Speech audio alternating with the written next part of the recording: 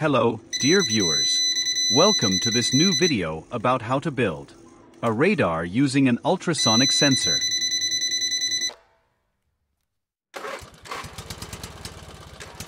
In the beginning, I made the mechanical part of this project, where I designed this mount for the servo motor and this holder for the ultrasonic sensor. This way, the components stay in place, and the movement is smooth. After that, I 3D printed these parts. After completing the 3D printing process, I will now assemble the parts together, as you can see. This is the servo motor. I will place it in its position. Then I will fix this part onto the wooden board. I will make some holes in this board.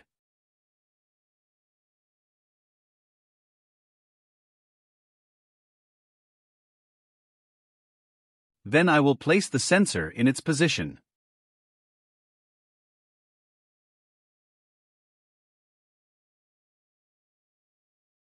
Then I will connect this sensor with the servo motor.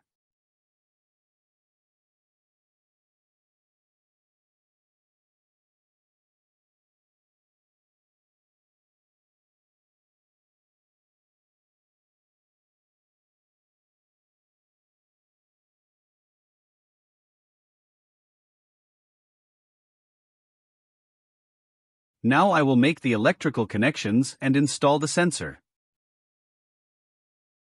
Then I will connect the servo motor to the control board.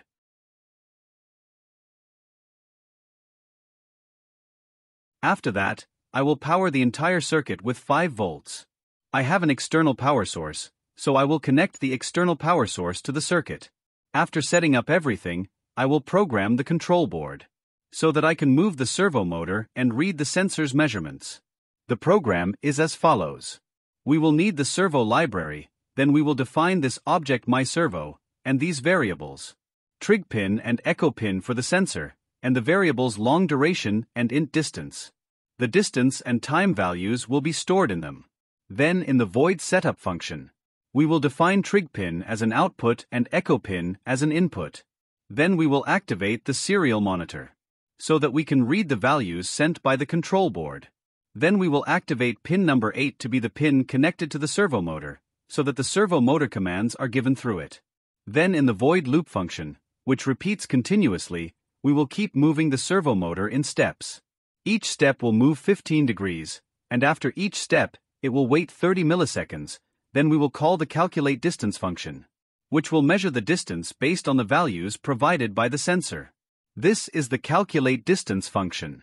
It reads the values and uses the speed of sound in the air through this formula. We can deduce the distance, and after calling this function, we store its value in the distance variable. Then we send the angle value that the servo motor is currently at. Then we send the measured distance values from the sensor and through the calculate distance function.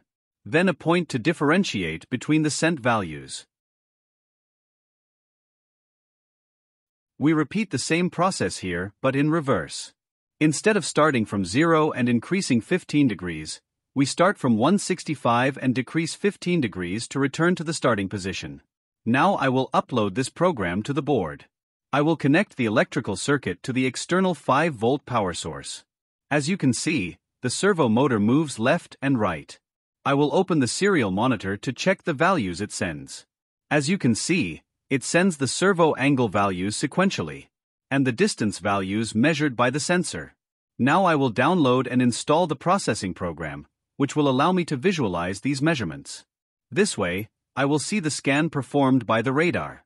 After downloading and installing the program, I will open this file.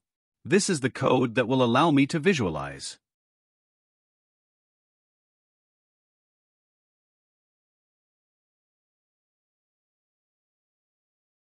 Then I will run the code. It will read the values we send on the serial monitor and try to visualize them.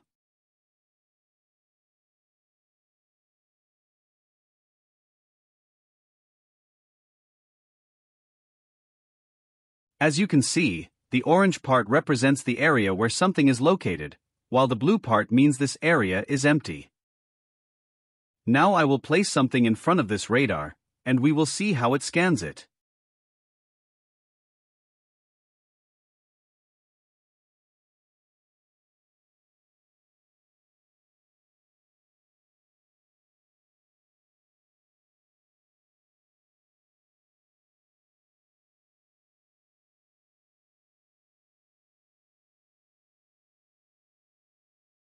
Now I will add this buzzer, which will emit a buzzing sound when something is detected at a distance of less than 10 centimeters from the radar.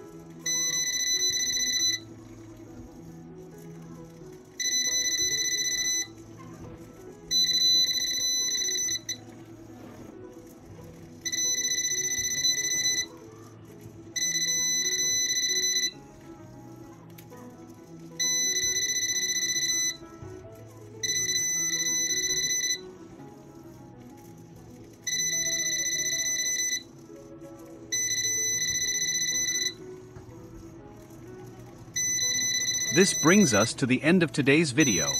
I hope you enjoyed and benefited from it. Don't forget to like the video and subscribe to the channel to stay connected with all new content. And share your ideas and inquiries in the comments. Until next time,